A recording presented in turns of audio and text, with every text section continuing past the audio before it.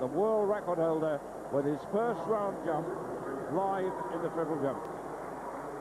A man who knows he's on the verge of greatness, but he still finds it difficult to associate himself as the longest triple jumper in history. Here's Jonathan in the first round. Oh, it's huge, it's massive. My goodness, that is fantastic, and it's legal. 1.3 meters per second. We could see history in the making in this very first round. Let's just soak the moment with an effort. Well, I wonder how long it will take to sink in.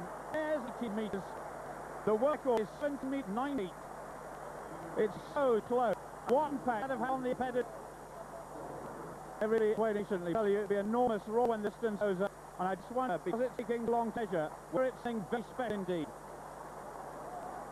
He's done it once this year, officially. He's done it 3 times unofficially. We're still waiting, and waiting, and waiting.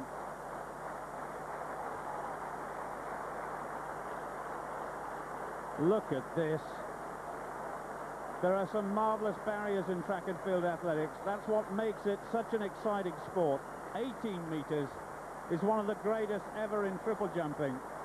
It equates with 30 feet in long jump, 80 feet in shot putting, and goodness knows what for a mile. Oh my goodness gracious me.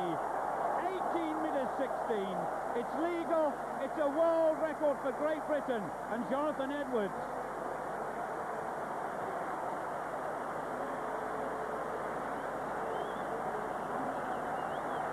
There is such emotion there. And I tell you what, it could not have happened to a nicer guy than Jonathan Edwards.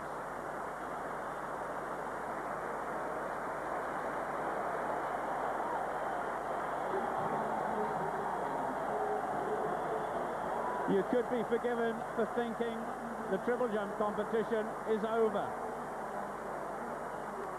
Watch it again. It was huge. He was very close to the bit on his step phase, and goodness knows what sort of distance he covered with each phase of the jump. The double arm shift that he was talking about was there, but what he said was he doesn't know why he's doing it. He's just jumping longer than ever. 18 meters plus, that is fantastic.